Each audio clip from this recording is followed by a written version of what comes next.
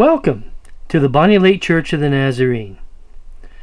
Don't forget, you can still give electronically through either the Tithe.ly app or through a link on the church website, www.bonneylakenazarene.org. We are still here for you.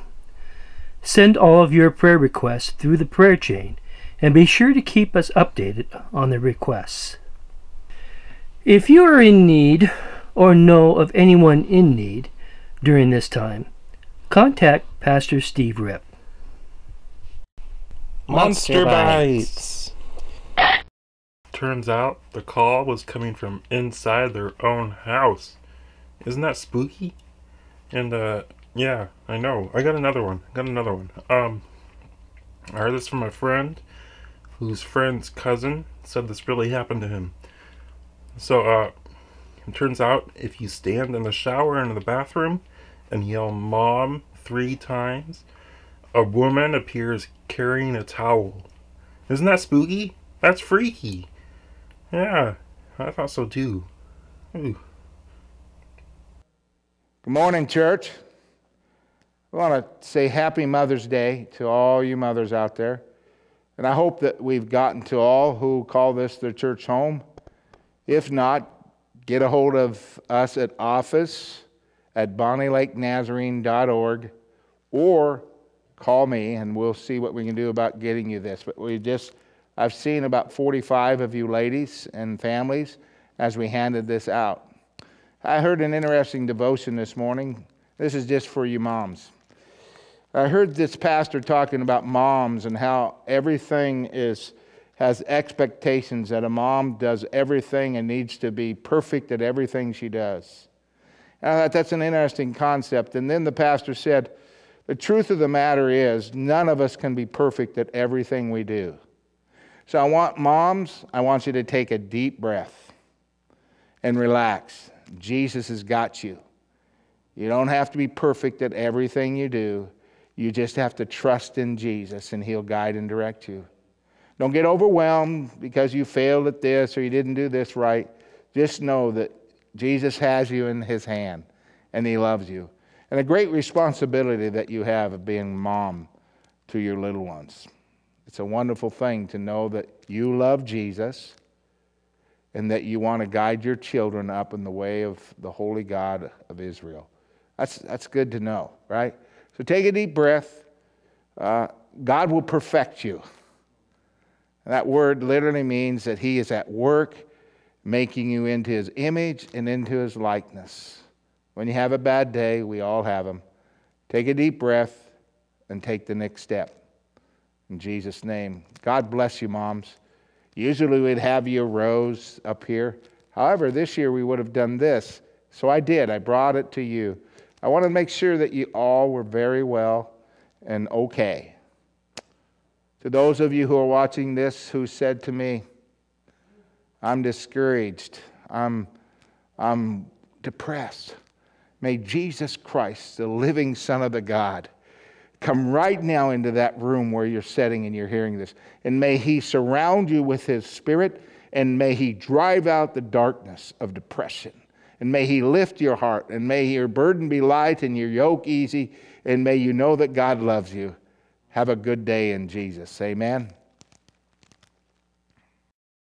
Come on, sweetie. Oh, honey, you've got something on your face. Mom! Way to go, Jake! Good job, buddy! You got this! Go, Slugger! Yeah! Mom! Did you brush your teeth? Did you really brush your teeth?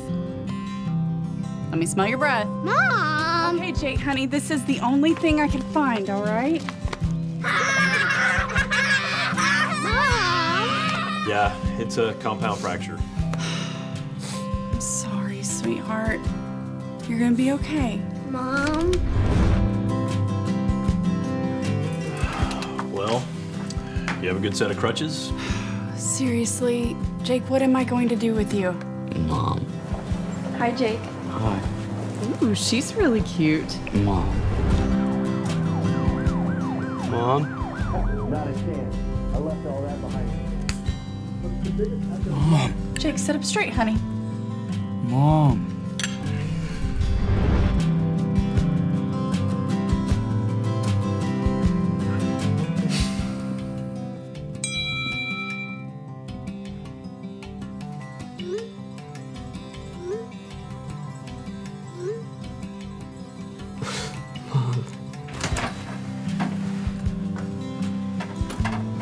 Mom!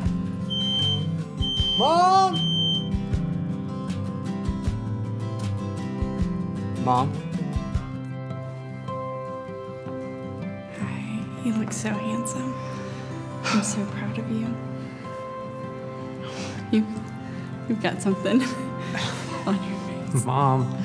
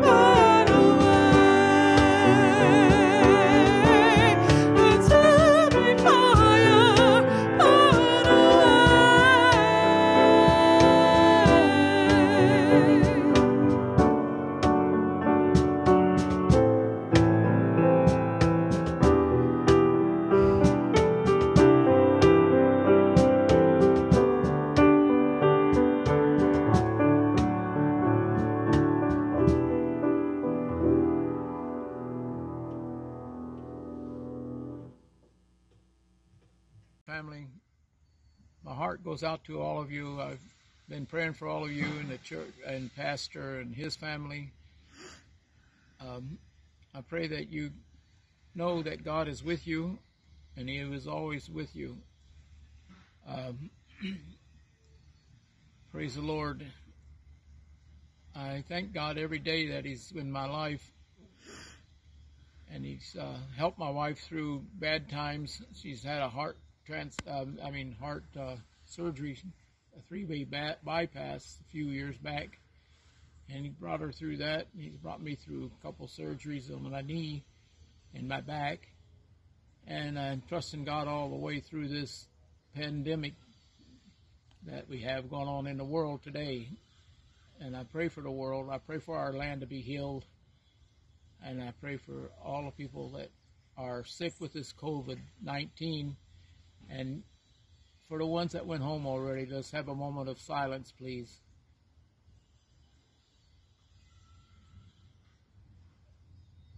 Amen. Thank you, Lord. We thank you, Lord, for this day. Our Father who art in heaven, give us this day our daily bread. Bless our day and bless the church. And may we all be back together soon. Hi, my name is Bonney, and I'm a member of the Bonney Lake Church of the Nazarene. And with this stay-home order, it's really hard. I miss my family. I miss my church family. I really been struggling to wear a mask, not wear a mask. Do I have to come home from buying groceries and put on clothes? Is my hair contaminated with the virus? I don't know. And so it's frustrating. So because I miss my church, I've been playing around making a Lego church. And it's supposed to look like our church, but it's not. Similar. But that's kind of life. Right now, life is not normal. Life is different. And we will have a different normal. And so I just kind of, I want to keep going, enjoying my life because I've been so blessed. But I have a Bible verse I've always considered a favorite for myself, my Bible verse, and you find that in Psalms 71:18. Even when I am old and gray, do not forsake me, O God, until I declare my power to the next generation and your might to all who are to come. And so let us pray. Dear Heavenly Father, I want to thank you for my life. I'm very thankful to live here in the United States and the state of Washington. You've created this world to be our friend, to always be with us, protect us. And we just are very blessed that you loved us so much because of sin. Life is not perfect. We do not do things totally right all the time. And so we're asking that you be with us, help us make the right decisions of how to take care of ourselves, how to take care of our friends and neighbors at a distance, and give us the peace that we need during this time until we find out what our new normal life is going to be. So thank you for loving us. Thank you for my life, my home, my family, and even the animals that you've created for us here on this world. We can laugh, enjoy them, and they give us comfort. But you're the biggest way of peace, but we have to ask for it.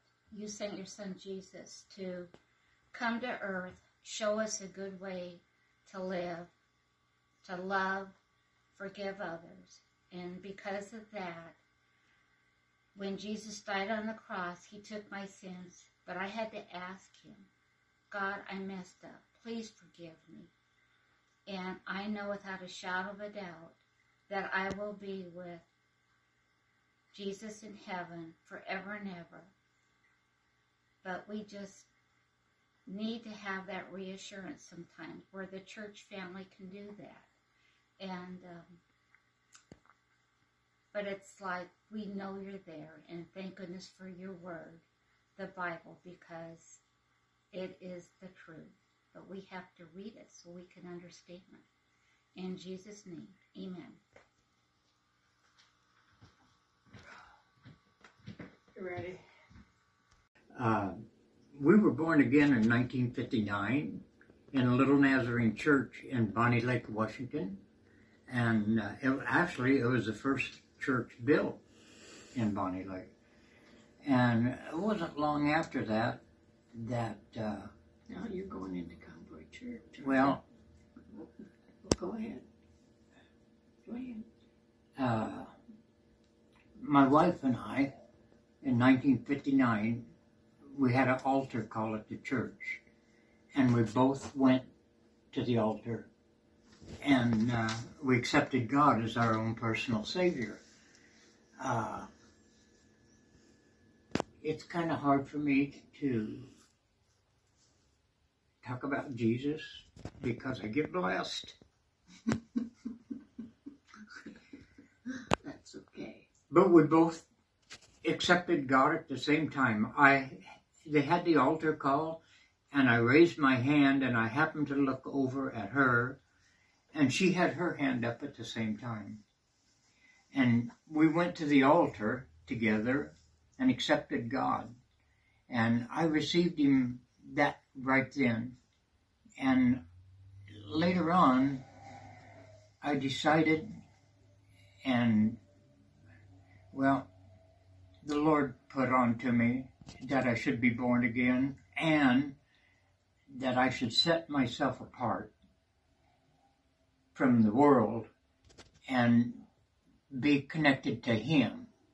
Sanctified. So, sanctified, in other words, is what we call it in the Nazarene church. But I'm so pleased that God called me. And it's hard for me to talk about it. But, things just progressed and progressed. And then we moved to Eastern Washington. And I think I came the closest to God when I was in Eastern Washington because I was a minister and a director of the cowboy churches over there. And it just was a different atmosphere entirely. The people were more loose, I would say. Or laid back, than in our church over here, because we're in the cities, and over there it's more country. Mm-hmm. But I don't know. We just really enjoyed Cowboy Church. A friend of mine had the cowboy churches over there, and he asked me to preach. And I said, oh, no. No. No. I said, my job is to hand out little New Testaments. And God struck me right there in job. It's not a job, it was an opportunity. So, during that time, he led me to enough people in the 10 years that I gave away, or we gave away, God and I, we gave away 9 cases of the cowboy church's Bible and Little New Testament. I just thank him for that opportunity, and that it drew me closer to God. And now when I came over here, we went back to the Nazarene church. And I thought I was happy at the cowboy church, but I know this might sound like a commercial for the church, but it's just, it's overwhelming. We have a beautiful pastor, and the people are all filled with the Spirit and just love God. And I think I'll let my wife say a few things. Well, I don't know what to say other than I agree with everything you've said. Yeah. So, Well, tell them about the one time you gave Bibles away and the man said no. oh, yeah. There was a time that we went into this restaurant and the guy was sitting there with a cowboy hat on and everything. So I thought, now this is myself this time, I thought, oh, I should give him a cowboy Bible. But it wasn't God that told me to do that. And I said, would you like a cowboy Bible? And he said, absolutely not. I don't believe in that stuff. And he says, I don't want nothing to do with it. Keep your cowboy church. And I thought, oh, okay. I said, well, God bless you anyway. So we went on. And, you know, it was probably a year later. We went back in and that guy was sitting there again. And I just said, good morning. And we walked on by and he said, ho, wait a minute. And I said, what do you need? And he says, I want one of those cowboy Bibles that you have. So, but that was God, not me. When I asked him, he didn't even want one. No, he did. But now he did, because it was God talking to him. And that was a blessing. That was a blessing that I cannot even explain. Mm-hmm. But I gave him one of the cowboy Bibles, and we went on with it from there. Mm-hmm. And I'm just pleased that we had the opportunity to serve God in different directions. This is the last of our series, Come Alive Church. We'll begin a new series next week. I want to say it's been exciting to be in the presence of the living God. As I said earlier, it's so nice to greet and be and see some of you and your children. Hey, we come to a story after they had finished breakfast and eaten those fish, which we did 2 weeks ago. We come to this story. It's an interesting story in Peter's life because Jesus asked him some questions. And as we begin the Word of God and the breaking of it today, I want you to hear Jesus asking you the same questions. We'll go into the little detail in just a moment, but I think Jesus still asks us the questions that he asked Peter. In a way of introduction, I think that Peter is so much like some of us in the day that we live in. And I think this scripture has a very pertinent point for us to hear from. You know, theology is an interesting thing because sometimes we worship theology rather than worshiping God. And sometimes if we do that, we can have a theology that's not very good biblically. And we worship what we think rather than listening to what God knows. And so we need to apply that to our heart in this story today. So when they had eaten breakfast, Jesus said to Simon Peter, Simon, son of Jonah, do you love me more than these? And he said to him, yes, Lord, you know that I love you. He said to him, feed my sheep. He said to him again, second time, Simon, son of Jonah, do you love me? And he said to him, yes, Lord, you know that I love you. He said to him, tend my sheep. Wow. It's interesting. Feed my sheep, tend my sheep. There's a different sequence here. He said to him the third time, Simon, son of Jonah, do you love me? Peter was grieved because he said to him the third time, do you love me? And he said to him, Lord, you know all things. You know I love you. Jesus said to him, second time, feed my sheep. Most assuredly, Jesus said to him, when you were younger, you girded yourself and walked where you wished. But when you are old, you will stretch out your hands, and another will gird you and carry you where you do not wish to go. This he spoke, signifying by what death he would glorify God. And when he had spoken this, he said to him, "Follow me." Then Peter, turning around, saw the disciple whom Jesus loved following, who also had leaned on his breast at the supper, and said, "Lord, who is this one who betrays you?" And Peter, seeing him, said to Jesus, "But Lord, what about this man?" Jesus said to him, to Peter, here we are. It's a great story, isn't it? But listen to what he said to Peter. Jesus said to him, "If I will that he remain till I come, what is that to you? You," here we go, "follow me." And then this saying went out among the brethren that this disciple would not die. Yet Jesus did not say to him that he would not die, but "If I will that they remain till I come, what is that to you?" Let's pray.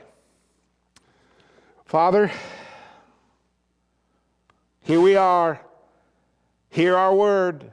Break your bread. Instruct us through the Holy Spirit into the front rooms, into the rooms we're gathered in. And Jesus, give us the wisdom that you have for our lives today. In Jesus' name, amen. So when they had eaten breakfast, verse 15, Jesus said to Simon Peter, "Son of Jonah, do you love me more than these?"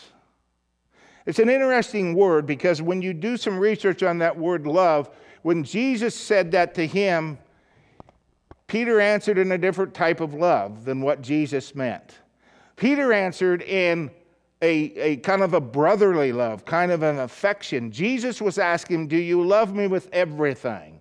And it's pertinent that you hear he says this to him. He said to him,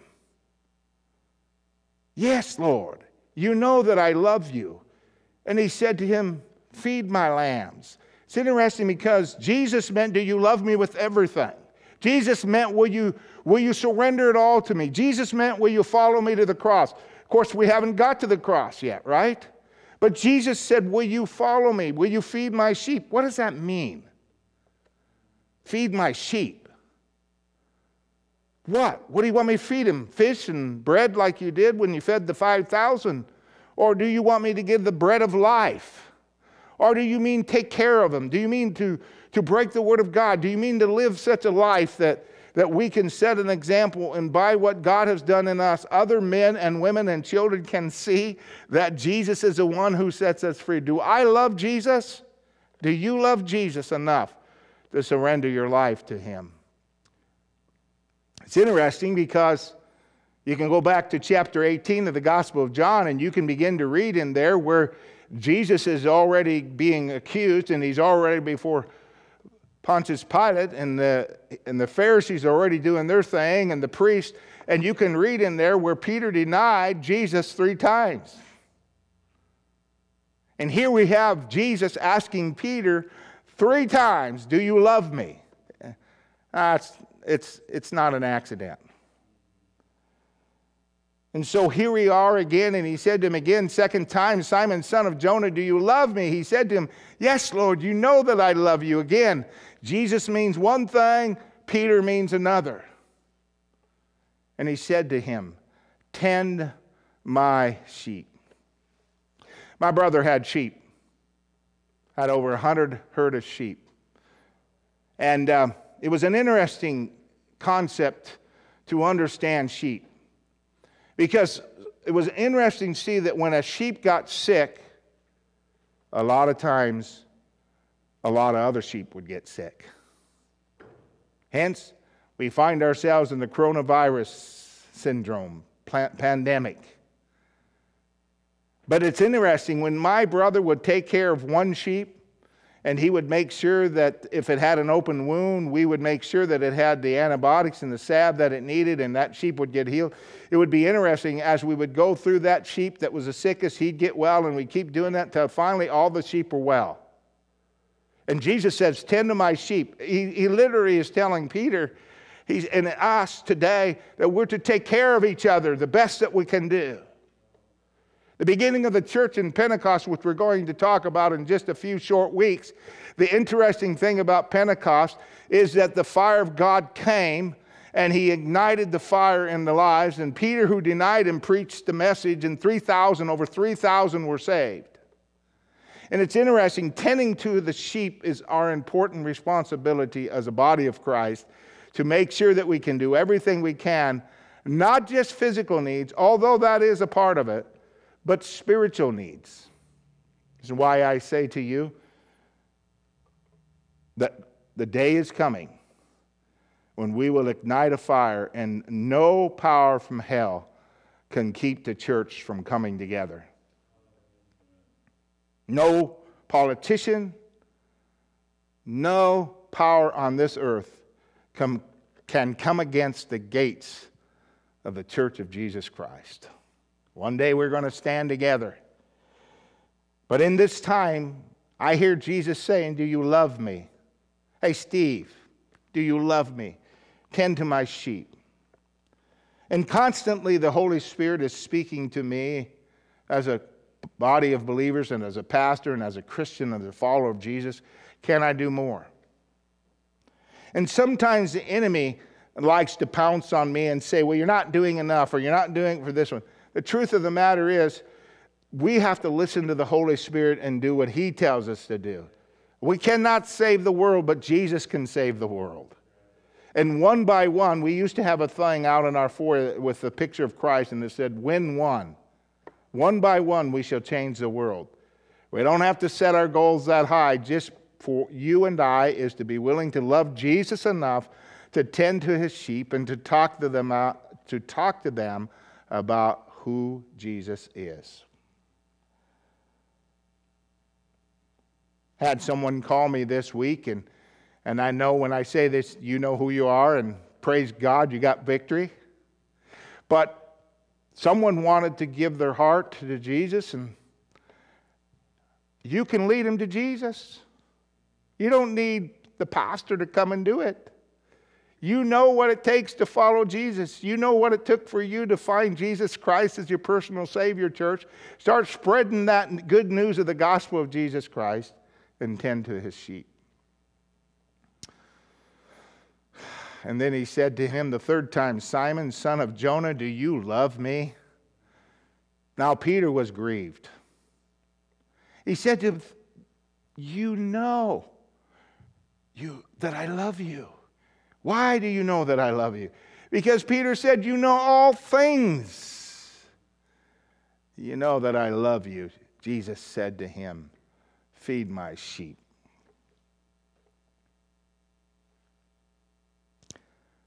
Interesting. The reason Peter couldn't respond with the love of agape or surrender is because Peter, in his mind, had the times of his failure. And he didn't want to put himself in a place where he would fail again. And so he really could have been a little concerned of making a bold statement in case he fell again. And you can understand that. Jesus is being persecuted, and he's out warming himself in the fire and the gates, and you know, someone says, aren't you one of his disciples? Aren't you one of those people that was with him? And Peter says, you don't know what you're talking about. No. Literally, when you do a research on that, Peter was adamant. I am not one of those. And so Peter, hasn't been that long, quite frankly, when Peter did this. Make no doubt about this, Jesus is reinforcing what it takes for all of us to live for Him. Do you love Jesus? Feed my sheep. Hey, do you love Jesus, church? Tend to my sheep. Hey, do you love Jesus? Then feed my sheep. Those are great words. And I love this because when Jesus was done and Peter had said to him, you know all things, he says, Jesus said to him, feed my sheep. Most assuredly I say to you, when you were younger, you girded yourself and walked where you wished.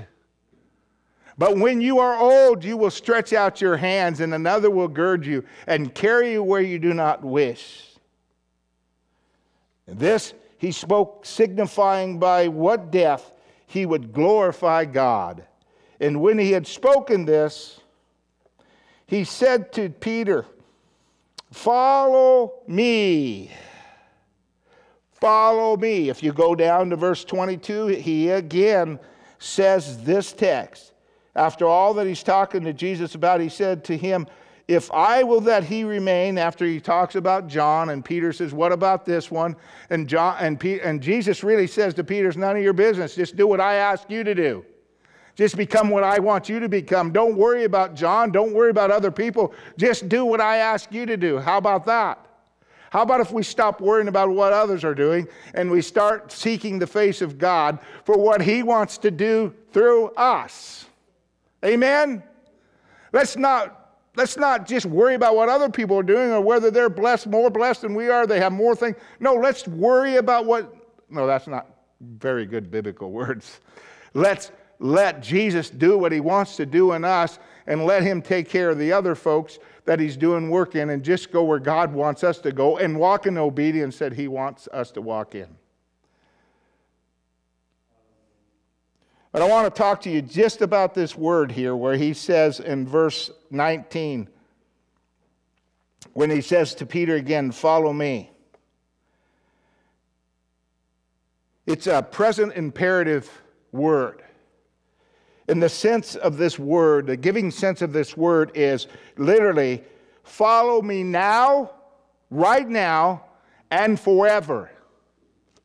The word literally is, Jesus is really saying to you, and he said it to Peter, and he's saying it to the church today, and he's saying it to me, you, my church, my brothers, my sisters, my disciples, follow me now and forever.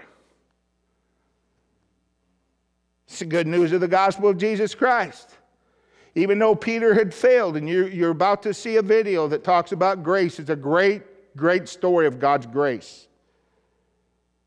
But he wants us to follow him right now and forever. Yesterday's gone. Praise God. Tomorrow's a new day, but it hasn't yet come. We're living in this day. And church, will you love Jesus and follow him now and forever? Will you love him enough to feed his sheep? Will you love him enough to tend his sheep? Will you love him enough to surrender yourself to let for God to become the Lord and Savior and the King of your life so that he can direct you to become all that he wants you to be? Peter's a great story, jumping a little ahead into the Pentecost, but here's a man who came on fire at Pentecost, began to speak something he never would do before, but because of the work God had done in his life, and partly because of this text, and partly because Peter surrendered, and partly because Peter failed, and partly because Peter knew what that was, Peter gave his life and surrendered it because Peter knew here, and he knows at Pentecost that he cannot heal himself, he cannot save himself, he cannot empower himself, but the living God has to do it in him. And that's the message today, is if you love God, you'll feed his sheep, tend to his sheep, but if you love God, you'll allow him to do in you what he wants to do. Yeah, come on, Lord Jesus, do it.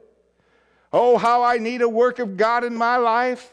How I need God to be master and maker and king. How I need God to overpower my flesh and my carnality.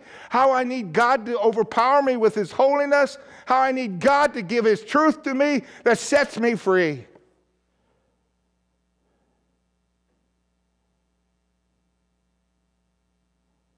Temptation, yes, we all face it.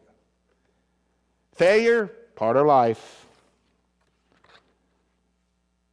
But it doesn't have to stay that way. Because the living God is pouring into us to make us victorious. One of my favorite songs, Victory in Jesus.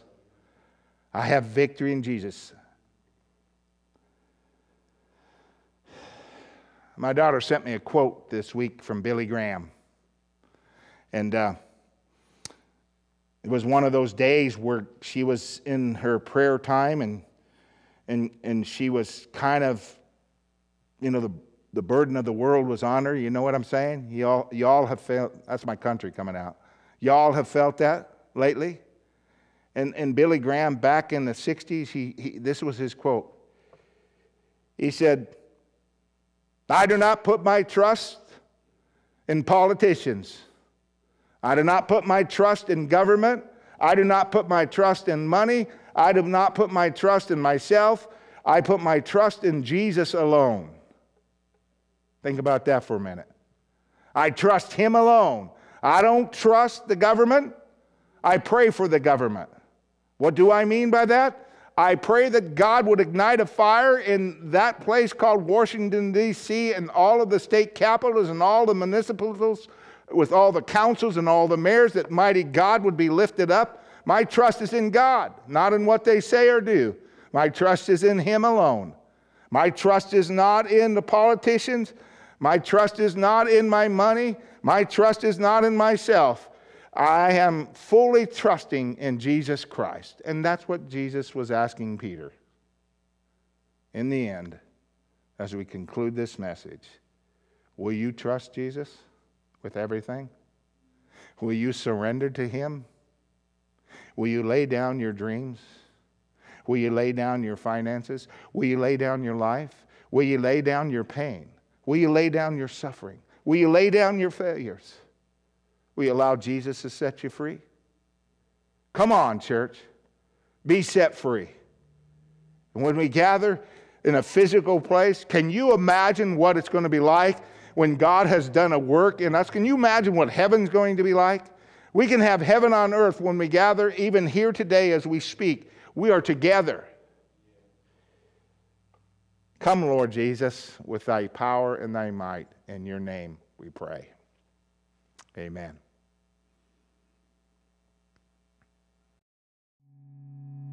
Grace is God's unmerited favor for us, His crazy love. And the truth is, many times we struggle understanding it. If you find yourself struggling to understand God's grace, don't beat yourself up. Even the disciples struggled with understanding grace. Jesus, is that you? You're alive. I can't believe you're alive. Okay, I was in the boat and I wasn't catching any fish, okay? But I heard this voice and the voice said, cast your net to the other side. And so I'm thinking, I'm a fisherman. I know what I'm doing, but I'm not catching any fish, you know? And so I throw that net over there and then a gaggle of fish pop into that net and I'm going, this is a total miracle. Who could have done that? I need to know who told me to throw the net to the other side. And boom, I look up and I mean, there is you. You're looking at me on the seashore going, it is I, the Lord, and you're alive. I can't believe you're alive. This is awesome. Andrew, get out of the boat. Come on. Peter. Yeah.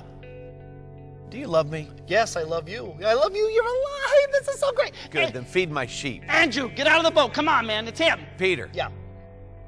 Do you love me? I love you, yes. And I'm so sorry about that rooster clucking. I had no idea what that meant, but I do now. I'm better for it, all right? Okay? Then feed my sheep. Andrew, I'm smiling, but I'm serious. Come on, get out of the boat. It's him. Peter. Yeah.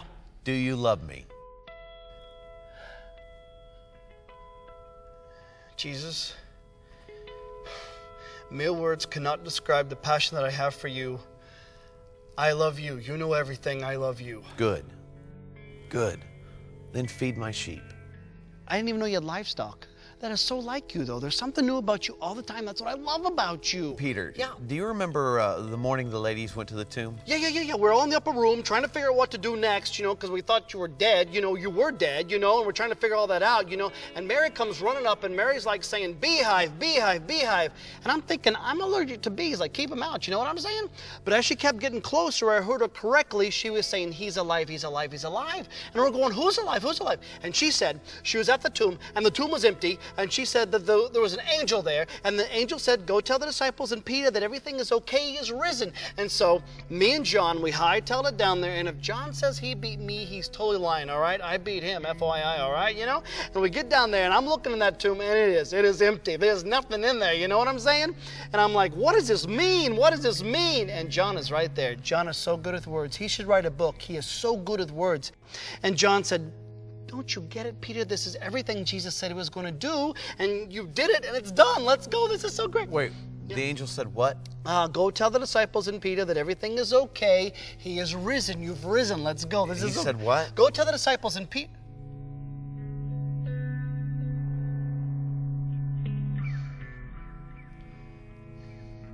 Go tell the disciples and Peter. You said my name. Why did you say my name?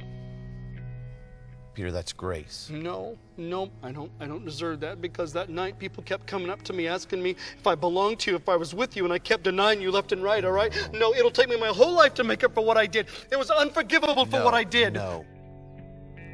What I did on the cross was meant to take what is unforgivable and make it forgivable. That's my grace. It's not about you. It's always about me. That's grace, Peter.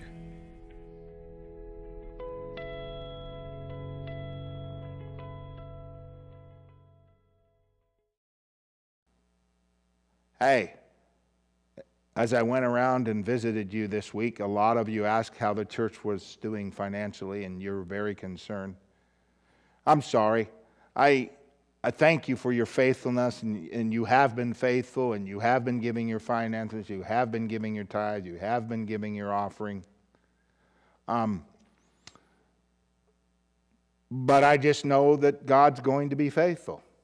And I know that God, to those who are faithful in giving, they've been faithful for years. And I don't take you for granted, but I want to tell you, we are a little down, but we're not out. It's okay. I trust the Lord Jesus Christ, and whatever He gives us, we're going to move forward. I want to tell you that we applied for the protection loan for payroll, and we received $13,500. And what that means is, if we use that for payroll, it will become a grant. Okay? And so what we've determined is we'll use it if we need it. If not, we'll give it back. Wouldn't it be great to give it back? But I just felt the Lord just seemed to speak to me. And I'll tell you something, folks. It was the quickest government loan I ever been involved in. It was so smooth. I'm telling you, honest. I hear friends who are in business and other things, and they still haven't got it. And 4 days after we applied, I think 4 or 5 days, we had it. So I think God was in it. And I want to tell you that. But I want to say to you, here's a couple little stories for you. Someone drove up to my house this week and said, "Hey, Pastor, are you home or at the church?" And at the time, I was home. "I'm bringing my tithe by." Don't give your tithe to pastor. And here's an interesting thing. It was cash. I said, "Don't give me cash. It'll be in my pocket, and 2 weeks later, I'll be washing it." No, I washed my pants a little quicker than that. But they drove out of their way to make sure that the kingdom of God got what belonged to the kingdom of God. That's the exciting thing. I visited someone this week, and you know who I am. If you're listening to this, it's okay. I'm not going to speak your name. But they said, "Pastor, we got a check." I said, "Don't give it to me." They said, "Don't lose it. It's a big check." See, God's moving on you. Just be faithful. You can give, as Cal says, electronically. You can send it in mail. You can bring it by the office. Just social distance at least 1.5 feet from me as you hug me. And you can bring it by. I'm here mostly in the afternoon. DeAnn is back in the scheduled time. But I would just say we're doing okay. To God be the glory, and to your faithfulness, may God give you a great blessing for that. So thank you again, church, for how you're doing it. In Jesus' name.